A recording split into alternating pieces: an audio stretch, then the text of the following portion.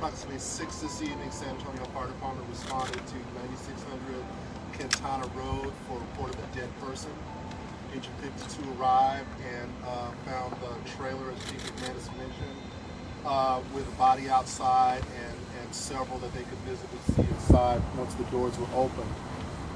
At this time, we have processed approximately 46 bodies that have been triaged and tagged and declared deceased at this time. Wow. Fortunately, we were able to transport 16 people. 12 of those are adults and 4 pediatric. All of them were conscious at the time of on transportation. Patients that we saw were hot to the touch.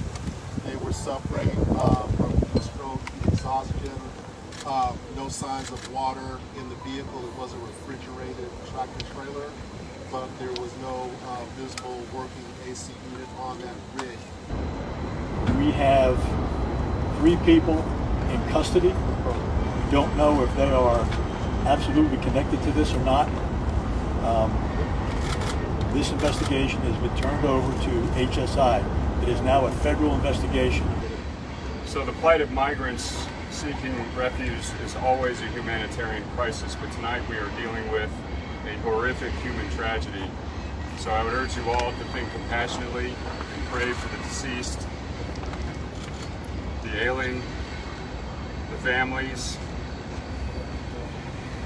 and we hope that those responsible for putting these people in such humane conditions are prosecuted to the fullest extent of the law.